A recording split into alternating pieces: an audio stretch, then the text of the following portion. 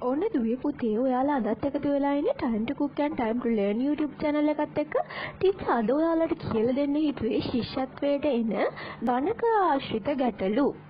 ගණක ආශ්‍රිත ගැටලු ගැන කතා කරන්න තමයි අද ටීචර් ඔයාලත් එක්ක එකතු වෙන්නේ. ඉතින් එකතු වෙලා ඉන්න.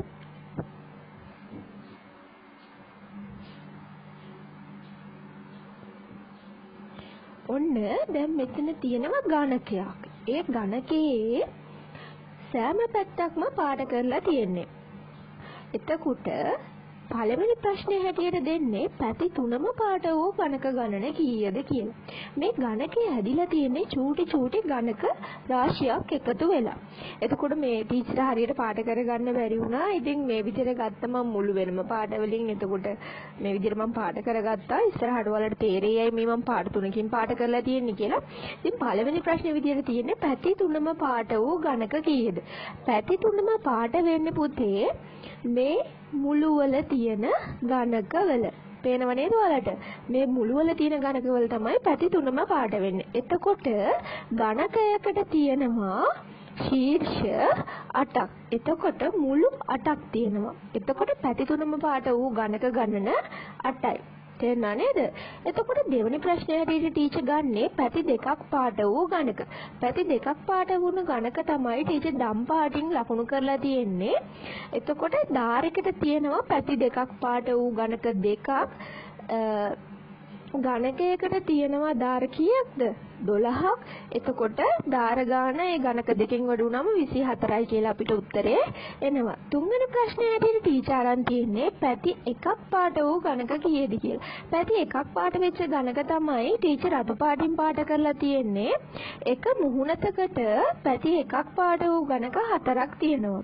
ගණකයට මුහුණත් 6ක් තියෙනවා. එතකොට පැති එකක් වූ පාඩ වූ මුළු ගණක ගණන 4 ගුණක වීම 6. එතකොට 6 වරක් 4 24යි. හතරවෙනි ප්‍රශ්නේ විදිහට ටීචර් තෝරගෙන තියෙන්නේ මේ ලොකු ගණකයේ හැදෙන්න චූටි ගණක කීයක් පාවිච්චි කරලා තියෙනවද කියන ගැටලුව. එතකොට දුවේ පුතේ දිග වැඩි කිරීම උස වැඩි කිරීම පළල. දිගට තියෙන ගණන උසට තියෙන ගණක ගණනින් පළලට තියෙන ගණක ගණනයි ගුණ කරාම තමයි අපිට උත්තරේ එන්නේ. උසට තියෙනවා ගණක 4ක්, පළලට තියෙනවා ගණක 4ක්, දිගට තියෙනවා ගණක 4ක්. එතකොට 4 ගුණ කිරීම 4 ගුණ කිරීම 4 සමානයි 64යි කියලා අපිට උත්තරේ එනවා.